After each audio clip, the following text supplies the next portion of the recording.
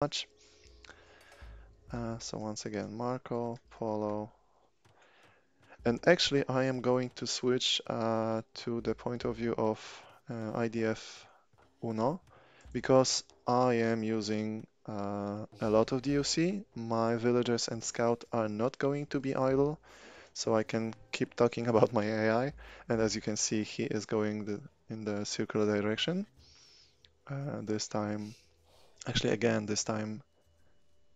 And what happened now is it reached a place that is tight or something like this, and the direction has changed. I have a rule that changes the direction if the scout gets to an unlucky position like tight spaces or something else. It's not perfect, but it does its job. And because of that, he is not stuck. He keeps scouting. I don't know why he hasn't seen this one, but I don't think it's an issue. IDF is not bugged this time. His scout is still going. So yeah, the scout keeps scouting. And actually, I think I am going to get most of the sheep. Not this one, sadly, but these should be captured. And since we are already past the 2-minute mark, he is going right after pushing the deer. I hope this forest will not end up being... Oh wait, I actually missed.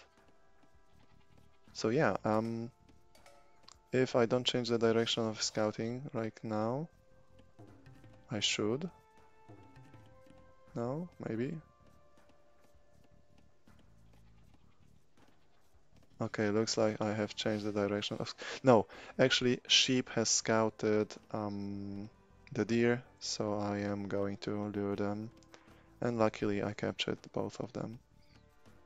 So now I just hope that it doesn't get stuck because I have no code to prevent them being stuck. But looks like the first one is going fine. The unfortunate thing is the fact that I haven't seen this boar fast enough, so I am not going to capture this one. I only ended up having one boar. This is another thing that I'm going to work on, improve the boar luring, because right now it works like this. If I spot a rhino, the town center is going to put its gather point on this animal. So if I don't spot it, I don't use the gather point on the rhino in this case. So all I am left is getting those. I'm using town center to move 5 villagers fast, but because of this, I might be actually delayed. So let me see. And actually, I might be fast enough because this is the last villager. Let's see. Yep. So what I'm doing is food drop. All my villagers are going to drop food. All villagers in group 1 are going to drop food if they have, together with already stored food, 500 food, so I can instantly add feudal age to my queue. And then the groups get shuffled a little bit. I get less villagers on food. I put some of them on the wood, the one that is close to the TC. Some on gold, even though there is no mining camp yet. And one of them builds the barracks, because this building is actually really important for Sun Tzu. So let me check IDFK. Looks like his units are not bugged and his scout is still moving, so we will continue with this game. What you haven't seen is the fact that Sun Tzu, actually I can show this, Sun Tzu is going in the direct, and he scouts like this. He goes for the opposite point and then goes to the edges actually, and then goes back once again if that's needed. But if he spots any building, he starts to circle that building, and once he spots enemy town center, he is going to circle enemy town center. And actually, that's it. Right now, my scout has only this task to push deer, to find enemy, and keep scouting his town center. In the meantime, the three militia are going forward. And if I have enough food, I am going to research men-at-arms, but it looks like that boar affected my uh, research. And what now is going to happen? If my army goes too close to the TC, to its range, I am going to send them back a little bit, and everything that happens right now is totally default. I do not use DUC for anything, I just go for men-at-arms and I send them forward, one after another. Um, I am using a little bit of escrow, so I can train more villagers. Now I could train another man-at-arms, but I assume that echo is more important. And actually, since this behavior is default, this is default, so the man-at-arm didn't fight back the scout. And I actually am going to miss this tower. But my echo is not perfectly balanced, but I tried to make it as smooth as possible to keep producing both villagers and army. But it still has a little bit of a hole. Right now, all these villagers that were harvesting berries are going to become lumberjacks, so for a brief moment I am not going to produce army because I won't have enough food. But the army keeps doing its job, although it's a little bit default. Yeah, sorry for that, Marco Polo. Because right now IDF is building their towers, right? Although looks like he didn't have enough stone, so there's only one tower for now. And I am not sure if he managed to. Yes, the if my army gets too close to the town center, they go a little bit back, and after this, yes, Uno does the same thing as DOS. From what I remember, Electricity said that his DOS is an improved version of Uno. So yeah, he actually does the same thing.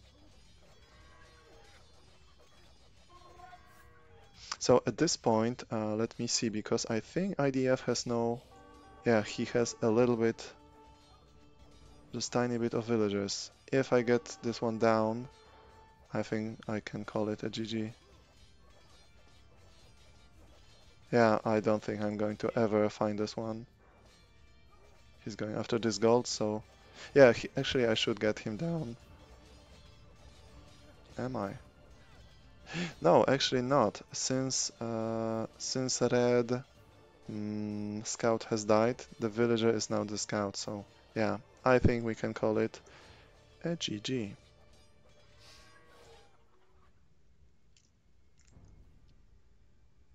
Yeah, yeah, let's go for game number 2. And let me turn off the... Wait, I can't really turn off the mouse. Marco Polo. And once again, I'll change to IDF point of view so I can see if he gets his units idle.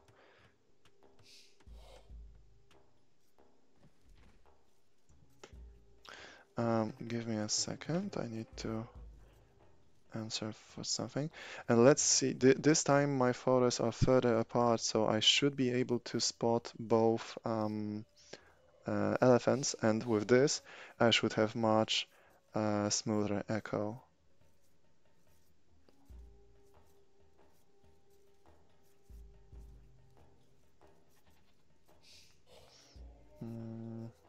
Wait a second. Okay, I'm almost there.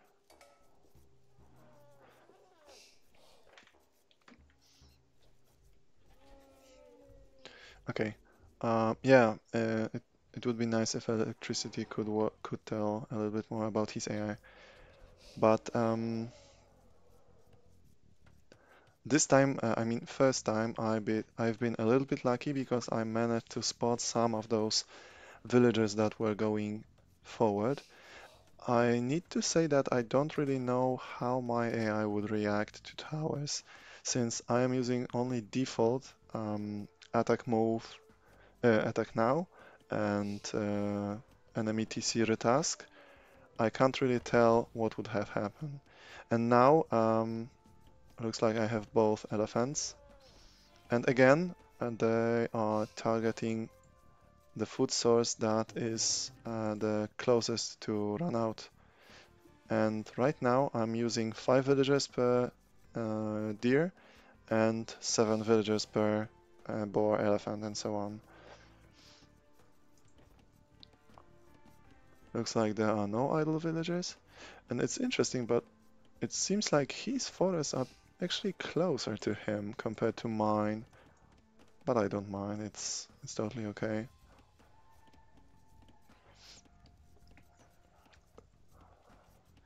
So yeah, deer is going to be killed once it gets close enough. And again, 5 villagers are going after it. And now elephant has less food than zebra, so more villagers are gathering from elephant. But once it runs out, they are going to be retasked to the other sources again.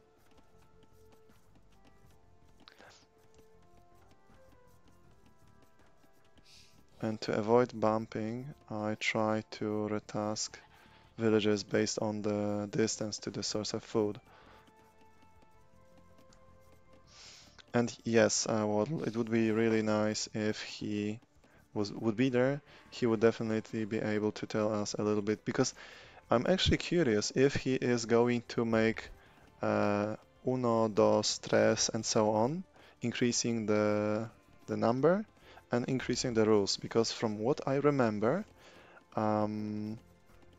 he only has like 50 rules for this AI. I might be wrong, but I think he had like 100 rules for DOS.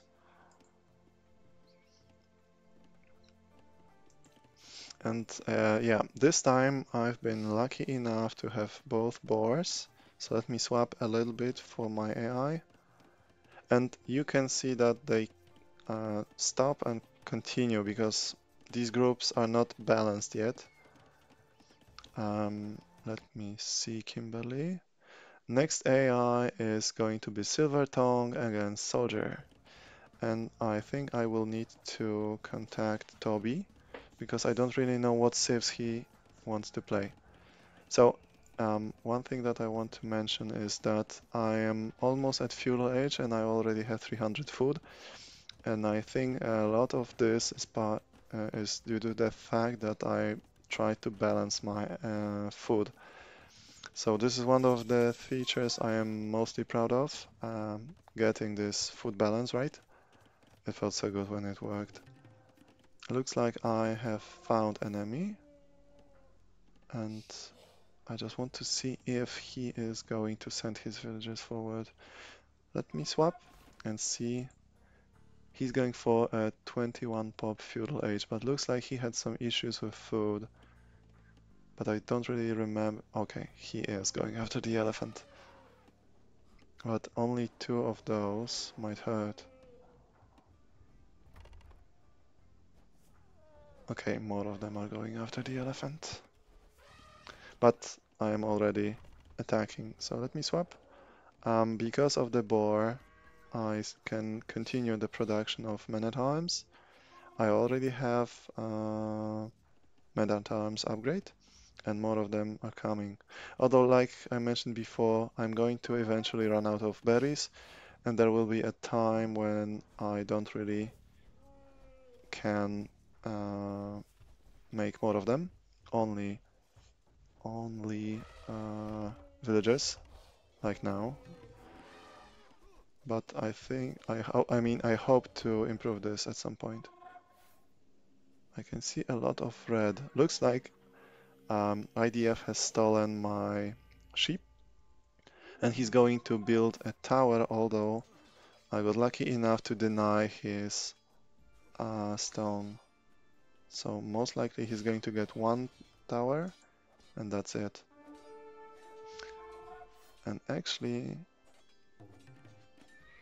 I got rid of his scout. But yeah, it would be really interesting if he would get more towers, because I don't really know what would have happened. What would happen? And for now, because of this retasking from enemy town center, they are more or less going in the circular direction. And it's constant, I don't really change it, because it was a simple quick fix. So IDF is going to have his first tower, but without stone. He is not going to make more. These are sent because of the gathering point. So they are not going to fight enemies along their way.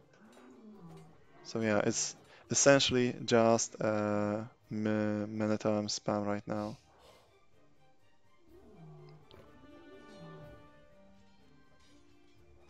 So yeah, I was lucky to have this stone in range, and the default behavior of my Men-at-Arms is going to kick in.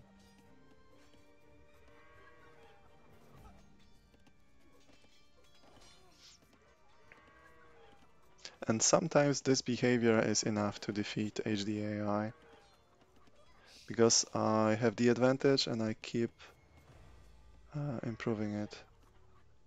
For some reason I have no food. Alright, this is the moment when berries run out and most of the villagers go after wood. While if I have wood, I'm building more and more farms, but what is currently not implemented is the fact that these farms are built by the farmers. So I essentially keep building farms, but I have no food income at all because they all become builders. But yeah, it's a lot of farms. So the echo is not balanced yet. I am even going to have idle TC for a second or two. But yeah, it's good enough to fight some enemies.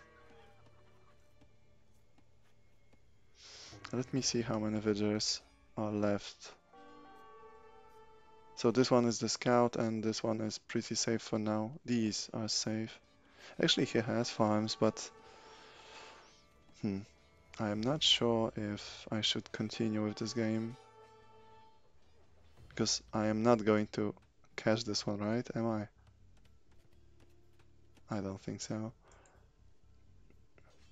And he actually has no more. So yeah, all he has are 4 villagers. And no food income apart from this little guy. There's only 3 of them left.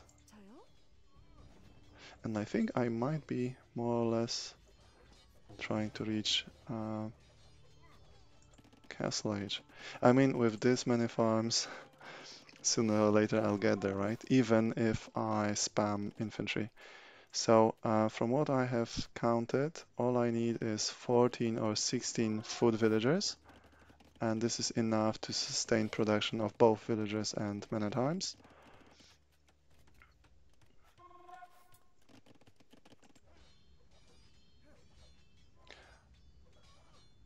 I mean, we already know what that IDF is not going to make it, because all he does is making these towers, and he's not going to get any more, because my guy is still circling his city, and if the villager is going to leave, he is going to get killed.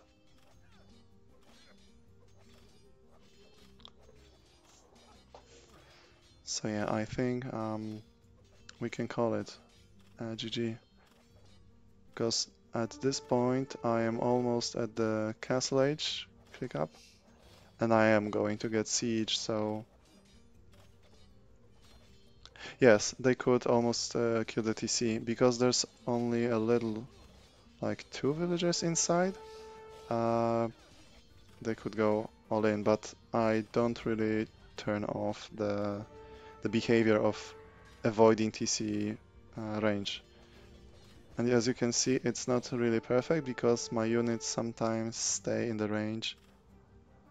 So yeah, they're going to keep dancing, destroy the last houses, and I should get Castle Age pretty soon. Because after Wheelbarrow and 50 villagers, I am going to research Castle Age.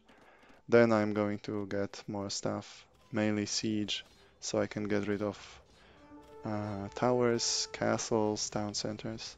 So yeah, it's pretty shame because I really had hoped to show you more what Sun can do, but I guess we will just wait for his next games. So yeah, I think we can call it a GG because all he has left is this blacksmith, one tower, and two villagers that are hiding inside, and I am getting more researches. So yeah, I would call it a GG.